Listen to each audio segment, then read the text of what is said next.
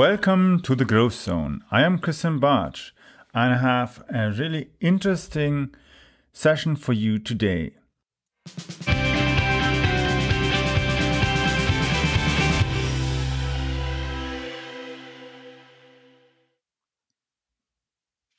So today's episode will be an exciting episode because we have Bryan Clayton as our guest.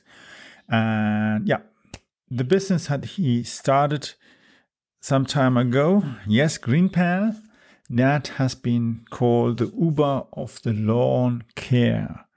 Yeah, and who did that? Well, Entrepreneur Magazine called his business GreenPal the Uber for lawn care. And he has already in his business over 100,000 active users completing thousands of transactions per day, which is awesome. So today's topic will be segmented in three key questions that I'm going to ask Bryan. So we're starting with, after having founded two highly successful businesses and sold your first one, what do you think is the most important element of small business growth? My second question to Bryan is, when you look at bootstrapping businesses from zero to profitability, what are the necessary steps to achieve that? And I finalize that with my third and most important question based on the other things that we've heard from him. With the current volatility in the market, what do you see as an effective marketing strategy for small, medium-sized enterprises now?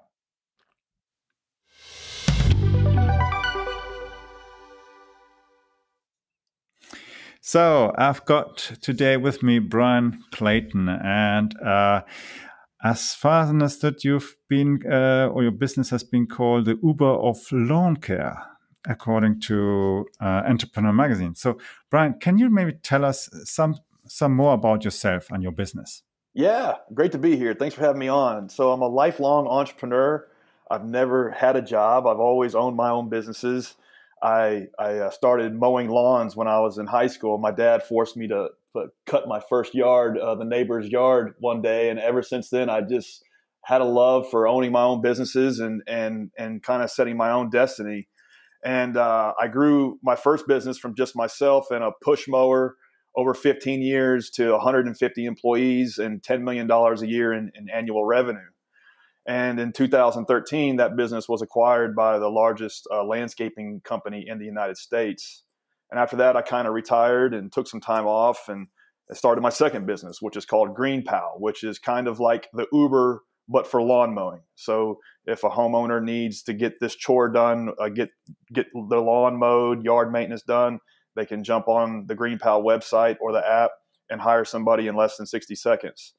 And been doing that for 6 years. And we've grown that business, my two co-founders and I, from zero revenue to this year we're going to do $20 million in annual recurring revenue, and bootstrapped both businesses from zero to where they are now. And so I've got some experience on starting a traditional type of business, a blue collar business, and then making the shift to a technology driven business. And I've seen it kind of from both angles, and I love it. I love being in business for myself. It's part of what brings me joy, and it's part of the drive for my own personal growth. I'm loving what I'm doing now, and hope to be doing it for 10 years from now. Okay, so after having founded two highly successful businesses and sold your first business, as you mentioned just now, what do you think is the most important element of small business growth? Well, it shifts as you go through the journey of starting a business. So in the early days, that's the hardest part, is that first year is going from what Peter Thiel calls from 0 to 1, which is basically you have nothing. Well, it might just be an idea. It may be a prototype. It may be a business that you want to start. You don't have anything to work with, and you have to literally birth that and take it to something of substance. And so that, to me, that is the hardest part of starting a business. And the first year, 2 years, I attribute a lot of my successes to just sheer grit. Mark Cuban says the least amount of money it takes you to live on, the greater your options. And for me, that's always been an ethos for me. And starting and building my businesses is just trying to survive on the least amount of money it took to live personally and in the business, and bootstrap the business from the revenue that it grew. And in the early days, it's extremely hard because, your revenue might just be a trickle, and you have to literally take that and invest it as best you can. And over time, you start to realize that the benefits of compound interest. Your first year revenue may be 10 or 20 or $50,000, but if you can continue to double that year over year, if you look back 3 or 5 years, you actually have something. And so, for me, starting and growing my businesses, both have been bootstrapped. I haven't taken on any outside capital. The one thing that's gotten me and my co-founders where we are today is just sheer grit, sheer hustle, just a relentless focus on the customer and constant improvement on the product, and reinvesting the money that the business generated into growth and into improvement and into things that would cause the business to grow. As simple as those things sound, they're hard to do because when you're starting a business, you're inundated with a million different things you can focus on, and you have to really distill that into the 1 or 2 or 3 things that will move the needle for you, that will drive the business forward. And that's something that even to this day, 20 years into starting, building, and selling businesses, I still have to remind myself every day that I can only control a certain number of things, and I have to act in that circle. And one of my favorite books is The 7 Habits of Highly Effective People. And the author of that book, Stephen Covey, talks about you have your circle of concern, and that is everything that concerns you. It could be, the marketplace. It could be your customers. It could be, like today, right now, we're dealing with COVID. That's in your circle of concern. And then a much smaller circle inside of that is your circle of influence. And those are the things you can actually control. It's the things that you're doing on a day-to-day basis to move the business forward.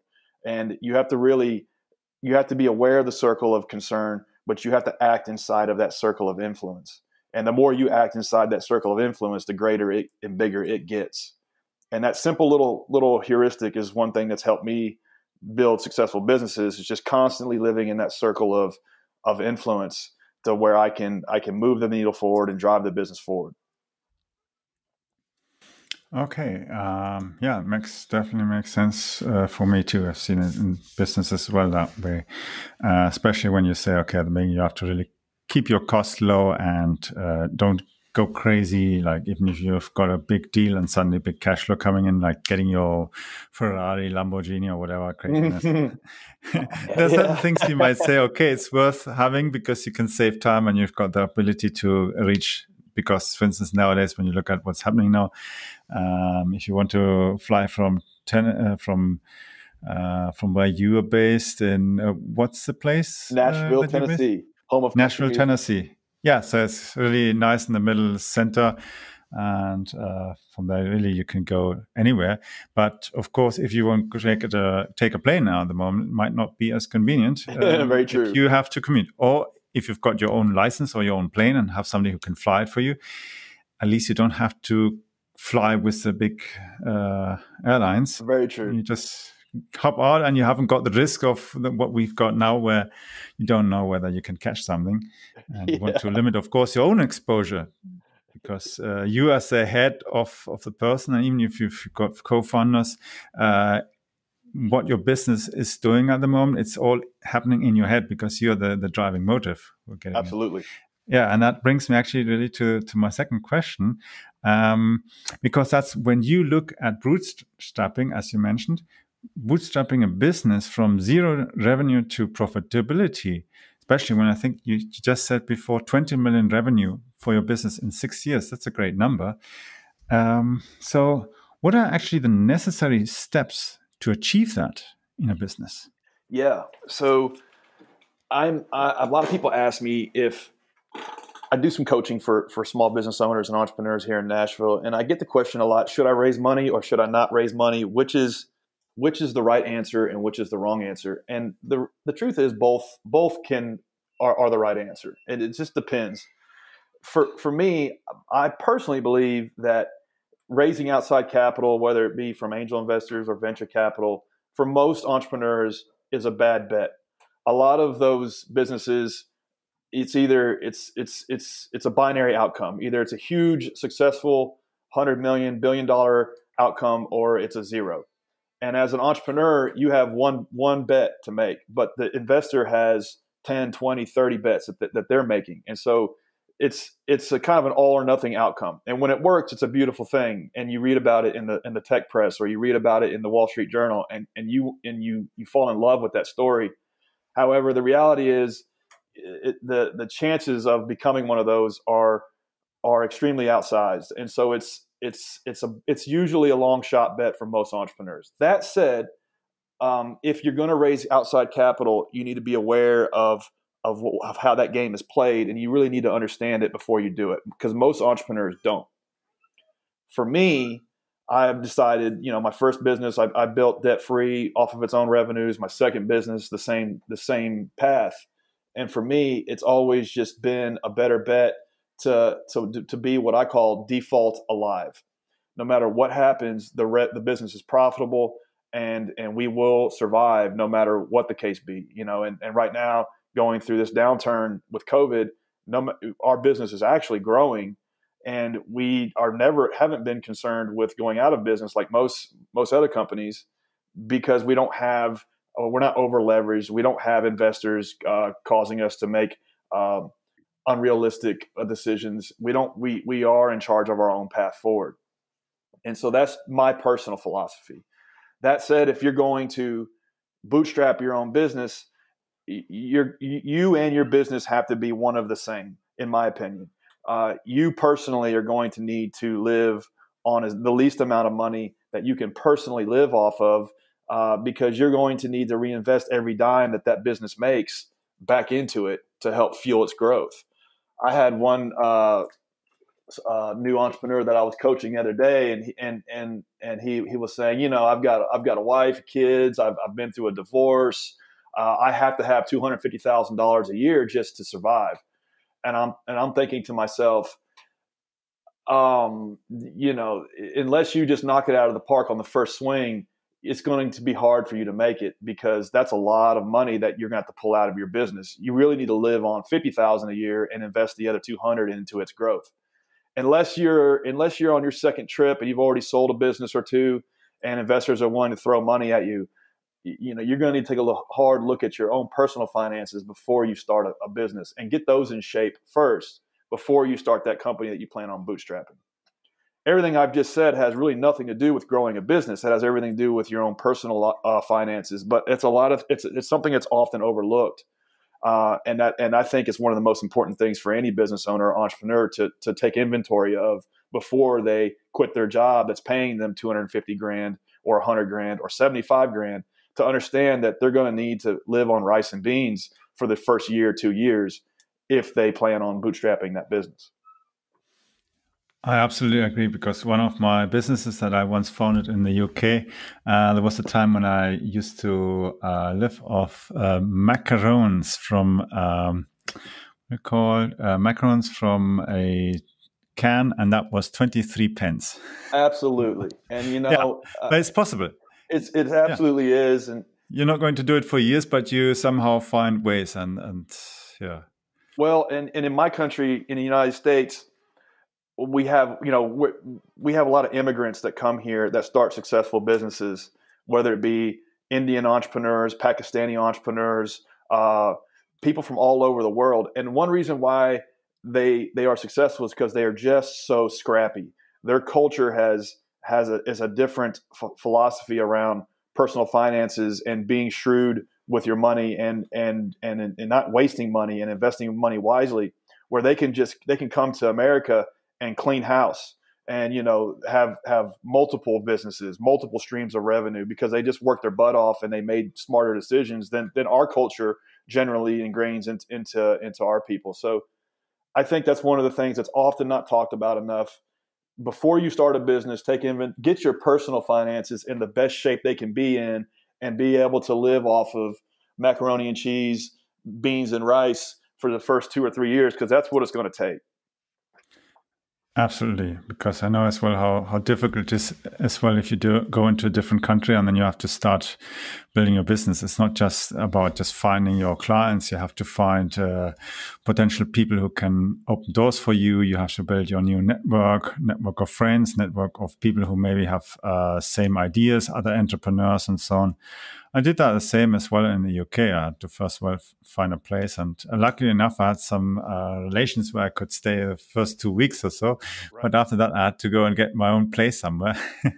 And from there, from one of the rooms in that house, I run my business. Awesome. Yeah. I love that. Yeah.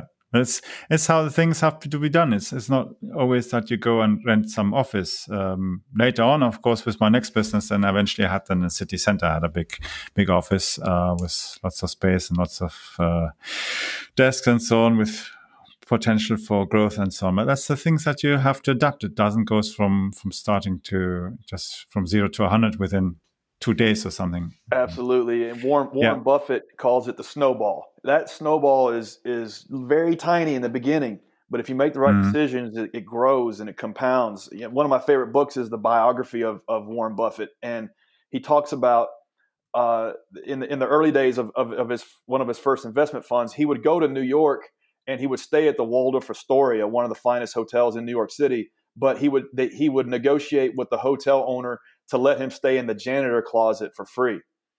And even at the time, Warren Buffett was successful. This is like 10 years into the story of Warren, but you just look at that story about a man who at the time probably had a $10 million investment fund, still hustling, still staying in the janitor closet, because he knew that one of his philosophies is $100 today is not $100. It's actually $1,000, because that's what it'll grow to become. Using that philosophy of compound interest, understanding the value of cost savings, and applying that into your business's growth, and being patient and continually repeating that cycle, to me is one of the principles of business that causes success. Exactly, and that brings me actually to my third question that I've got here for you, which is with the current volatility that we've been speaking about that's happening now in the market, businesses going out of business, or consumers not spending money, people not sure whether they're still going to have a job next month, next week, or so, and when events are going to open up again. There are many multiple industries that are dependent on each other. So if one doesn't work, the other one can't actually generate revenue, because then the next can't, and so on and so on. It just becomes a whole chain reaction.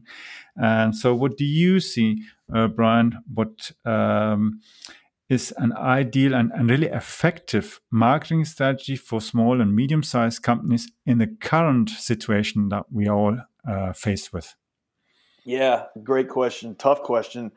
I went through a similar situation in 2008, 9, 10 in the United States. We had the Great Recession, and it was very similar to the situation we're in now. I think the situation we're in now is more severe, but perhaps hopefully won't last as long. The Great Recession was just like a winter time that just would not go away. It was 3 or 4 years of bad business. And what enabled my business to survive at the time, I had 120 employees at the time, and I didn't want to make any layoffs, and my revenue was cut in half, or by even at times 75%, was just a relentless, maniacal focus on taking the business into what I call cockroach mode, which means grooming the business to where it can survive anything. And that might mean making extreme cost-cutting measures. It could mean, at the time, I rallied my team of over 100 and asked everybody on the team to say, okay, listen, we're all going to have to work twice as hard for half the money to survive this. And if you're not willing to do that, and you don't want to be a part of this journey together, and you want to leave the team, that's fine, no hard feelings. And when times get better, we'll bring you back on. But literally, I'm going to have to ask each and every one of you to put in twice the amount of effort for literally half the money. And it's my goal not to have to lay off any of you. and we'll get through this together. And believe it or not, we'll look back and we'll be glad it happened, and because it's going to make us a stronger company. We're going to come out of it even better than we are now. And that's what got us through it. Now, the cuts may be deeper this time around, but step one, don't give up. Stay in the game. Figure out every available option to you to help your business survive. Because when you come out of this, you will have a stronger business. You yourself will be a stronger entrepreneur. You yourself will be a better business owner. And you'll actually, if you can survive it, you'll be even more prosperous on the back end of it, because you'll have a better business and you'll have less competitors. So that's my advice: is to really figure out how you're going to take your business in the cockroach mode, and how you're going to get back to fundamentals from a marketing perspective. The same concept of you're going to have to work twice as hard for half the money. What does that mean? That means that you, as the business owner, you might have to work 6 or 7 days a week for the next year to hustle up the business it's going to take to keep everything afloat. It may mean that you're going to have to work twice as hard for every single customer and treat them twice as good as you did before. Every customer now is probably 2 or 3 or 10 times more valuable than they were 6 months ago. So that means you're going to have to outserve your competitors. It means you're just going to have to work harder to hold on to the clients you have and to get new clients. And as simple as that sounds, it's hard to do. And the good news is a lot of your competitors are not going to be willing to do it. Exactly, and that's what takes in many out of the business, because they're still maybe in the mindset that they believe they can continue and they don't need to change. Or, for instance, some business might think, okay, then we totally don't do anything. We cut advertising, we cut here, we cut there, and so on. And don't do anything. We quietly take a sleeping pill and wait. But times it takes longer. Great and by point. the time you wake up, your stomach is aching because there's nothing left to great point. survive on. Let's go back to the circle of influence. The circle of concern is there's no business. Circle of influence is, okay, let's just say we own a construction company, and we do remodels for people's homes, and nobody's calling right now. Well, okay, what is in our circle of influence? Okay, well, let's just say we can do free designs and evaluations, and we'll literally put 3 or 4 hours into designing your new kitchen remodel for free when we used to charge for that. And none of our competitors are doing that. And we spend $100 a week on Facebook ads to promote that. And so the one person in our market that's going to do this job this week, we actually get, because we have a different proposition than our competitors do. That's something that, you have to think through those things that you can do inside of your circle of influence to work your way through this. And it's just more hustle, more work. Yeah, you don't want to do that. You don't want to give that kind of stuff away, but you may have to in order to survive through this, rather than just sitting back and waiting, like you just said. Exactly. And I think it's just giving the value ahead, because then eventually we will get the business that we'll get after this whole crisis is passed. That's the dividend that we get for what we've put into the business, into our clients' heads and into their hands as well, which differentiates as well as absolutely from the competition who are still not willing to change, to adapt, to modernize, whether it's even small things, whether it's a website, whether it's a marketing content, or even just the way they do their pricing, the offers, or even just improving the attitudes of their own people, investing in training people in that. That's, for instance, I've got one employee who's now doing some training for Microsoft certification for different things and that. And yeah, he used to work for other companies as well before, but he did courses, but they never said, hey, you can go and do the certification. There was never the money for exams. And when I think, well, come on, the Microsoft certifications are not that expensive. The certifications that are massively expensive, just look at SAP or anything like that. It's crazy what they charge.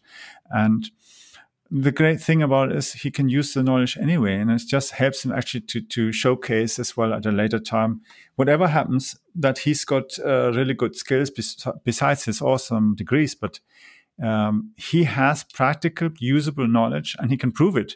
And it's not just that somebody says he's good or he's great or whatever. Great point. You can use this time when it's slower to actually reinvest in your team. Exactly. To actually level your team up. So when you come out of this, you've got a better team to offer to your clientele that you might not have been able to make those investments when things were busy, but now you have the opportunity to do that. There's a million ways you can look at this as an opportunity. Yeah, and the same thing is as well, whether it's for the salespeople. They get sales trainings, or for instance, one decides, okay, let's maybe scrap this product and develop this new idea that we never had the time to, and do it properly, and use maybe the knowledge from other stuff that we've done before. And it becomes a totally new product that is actually fitting to today's needs and demands. Because just look at it. For instance, many people are now moving, they have to work from home, and they still don't have the time to mow their own lawn. Right.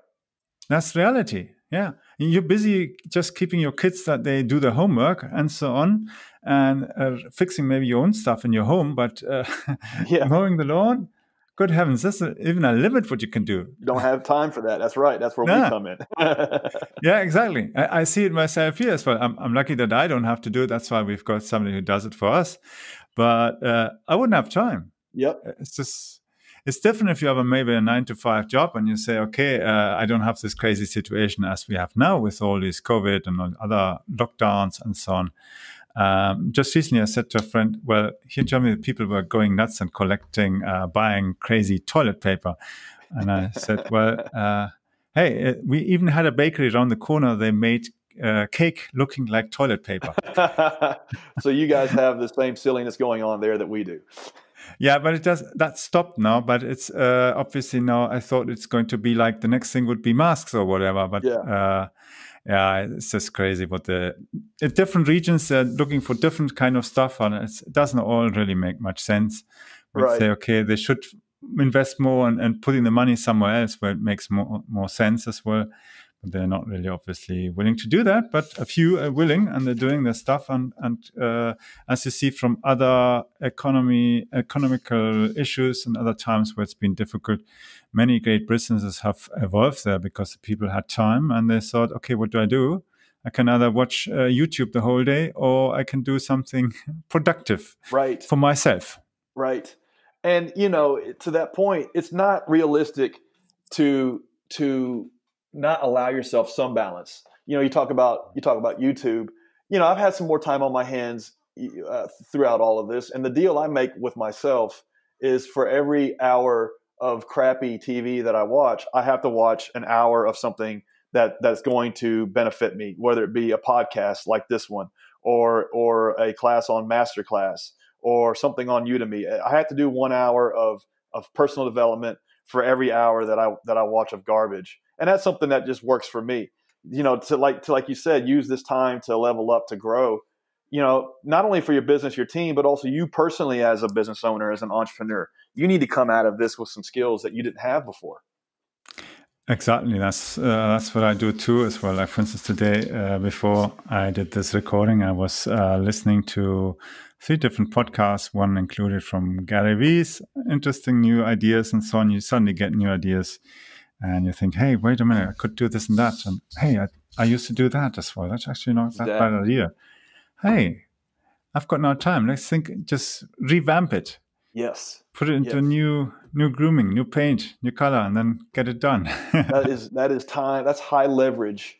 That is high leverage investing your time, to where you invest an hour and you come out with so much more versus what you normally would have done with that hour. Exactly. So let me please summarize what we've just heard. So you said you've done businesses in the traditional way with your first business, and then your current business is more a technology-driven business, and it's as well gone within 6 years from $0 to $20 million in revenue without any outside funding. Because of course I see the same thing. It's in a certain way risk averse, because of course some banks and so on and lenders might not necessarily understand our business models, and you have then, in case something goes bad, or like now we've got all these economic recessions, what you owe and what you can carry. But if you are over in debt, then you can crash very quickly and the light will go out before you even notice it. And that's the key thing, I think, in business as well. Absolutely. And as you said as well, raising money, you have to really know what you're doing. And if you not have done that, you haven't got good advisors who really know the game and can really hold your hand and really show you that you don't really trip into the next landmine, then otherwise you'll just lose a lot of lifetime money and as well energy in that. And investing the cash flow into the company that you're generating and what you're running makes much more sense. It needs, of course, to have a certain time where things are not as luxurious, you're not overspending your financial assets and that. Because we always have times where the economy goes ups and downs, right. And we have to have as well a certain kind of free space so that we can move and not suddenly get strangled by our own habits and desires, especially in overspending, buying stuff that we don't really need at a time. And if things do really get bad, we have to be able to turn the business around, to revamp it, to cut as well, especially the costs that are really not necessary at a certain time, and even negotiate with our team to say, hey, let's all take a pay cut. Let's work extra, get this through, and we'll be better, stronger. And everybody in the long run will benefit because not only they have still a job 6 years later, but they actually haven't taken a massive loss, because all the people who are losing now the jobs, they will be the ones who are mostly going to lose in the long run, compared to maybe a very few that, even though they have lost their jobs, they are able to maybe start a business, say, okay, now I have to do that. Now I want to start my business because I haven't any other opportunity other than do it now. And that's a small group.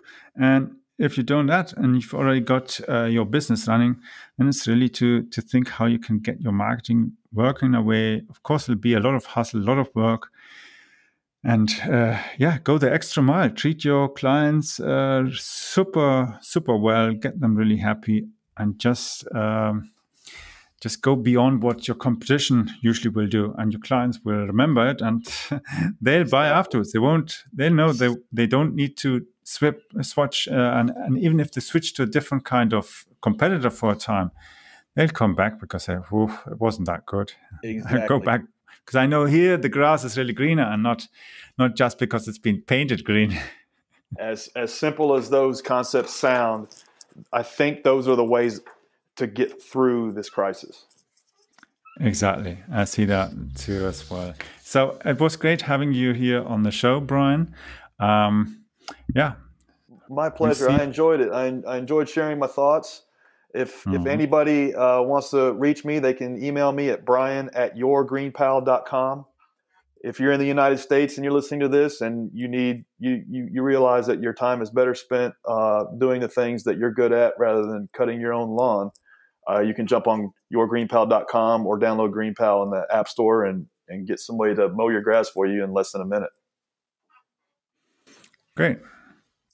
Yeah, definitely. That's good to get rid of that hard work and then have somebody else to do it who really knows how to do it and has got the right lawnmower and everything in proper shape, and you don't have to afterwards clean your lawnmower. Exactly. The things that you don't really like. You do what you're good at, and let a pro handle the stuff that you're not good at. Absolutely.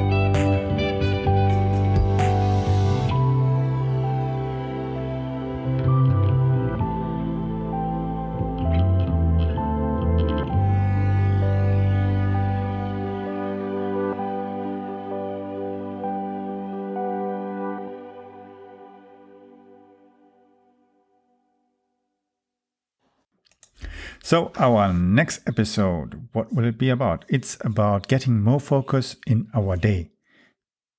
Key topic: filter out the noise of social media so that your energy is 100% devoted on your business. And there we will be looking at following 3 areas. Social media is a big distraction for entrepreneurs, so that they need to cut out the noise. So you think, okay, what's it all about? Well, there's all this stuff happening in social media. So many people are posting garbage in our circles of influence and circles of friendships and business connections and so on. There's so much garbage going out. You're getting so much kind of offers that are actually distracting you, are wasting your time and energy. There are these guys who are saying it's a pandemic, we're all going to die. And then you've got other crazy nutcases who say, hey, buy my shit because otherwise the business will go down. And next one trying to sell you stuff that isn't going to help you at all. You have to be focused on being essential. But you can't do that if you are everywhere and all the time you are getting distracted by all these garbage that's being posted on sites like Facebook and Instagram. This kind of area you should avoid because it just makes no sense. Just look at what the big top dogs are doing. They are not on Facebook. They are not on Instagram. They are on maximum on Twitter. That's it. That's totally enough. You don't need more because you think of it, it's 140 characters or 250 characters, depending on how much you actually want to use and try it and add pictures and everything. It is totally enough. All the other stuff is just distraction. The worst thing is, look at Facebook. You've got at the bottom of your app in your phone this little icon where you can watch videos. It can go endless. It's awesome because you actually can watch all the time. In the evening, if you are not bothered, you don't want to do anything and you want to just be distracted and waste your energy, you can look at all this garbage that's in there.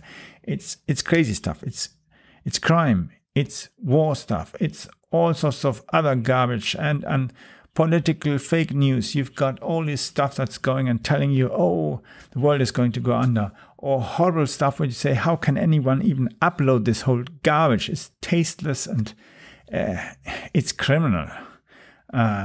You don't need this stuff in your mind, and you definitely don't need to use that to waste your day. Because let's be fair, if you are the hardworking guy who maybe gets up at 6 and then by 10 in the evening you've got your day done, you've had all your work, you've done maybe some time even for family and other kind of stuff. You've got to eat, you have to eat something properly. You need to have some exercise at the same time. If you are wasting your energy and your time with garbage, you will get garbage in your business and your life. Topic number 2. How can you get more focus in your day so you will generate business strength? Because now, at this time, we need to build strength. And it's not something that happens from today over tomorrow and it's done. It has to be continuous, a continuous action that needs to be focused. And if you're watching garbage, listening to garbage, following garbage gurus and other kind of bullshit, you are going to be eventually messed up, confused, and totally going nuts. Going around the wrong corners and eventually getting beaten up. So, our third topic, what do you need to focus the next 18 months in your business so that it will continue to grow instead of being beaten up by haters and energy vampires? You'd say energy vampires. Yes, it's not just the garbage that's being posted on social media, especially on Facebook and Instagram, this kind of stuff. It's just a lot of stuff. People are just messing up with people's emotions. And you might even be on WhatsApp groups and WeChat groups and these other kind of stuff where people are just vulging and adding more negative news and negative energy and fearing this will go bad and this will go bad and this and things, and you need to buy this. Then they'll tell you need to buy crypto, you need to buy cryptocurrency. The next ones say you have to buy stocks. The other ones you have to buy property that nobody wants to buy, and this and this and this shit. don't do that kind of stuff. Keep out of that. Keep clean and focused. Because otherwise, these energy vampires, they'll go and try to live off your energy. And once they've had everything, they move on. Because for them, you are only essential as long as you've got energy they can take. And even if the energy might even be your money, your resources, your assets, they'll just try to take everything from you and then move on. And you want to avoid that. So that's the next episode's key content topic. It's filtering out the noise of social media so that your energy is 100% on your business and exactly in those areas that absolutely matter so that you grow in the next 18 months. Because that's super important in the current time. If you don't do these things, you eventually will go and sink your business instead of getting it to grow and fly high. Well, that's all for today's episode of The Growth Zone. Thank you for listening. Make sure you subscribe to the podcast on iTunes or Spotify so you never miss an episode. Plus, if you haven't got your signed copy of the marketing book, stop by on our website at book.prmediareach.com and hurry because the reserved batch of signed books are almost sold out. So, the address is book.prmediareach.com. I'll repeat, book.prmediareach.com.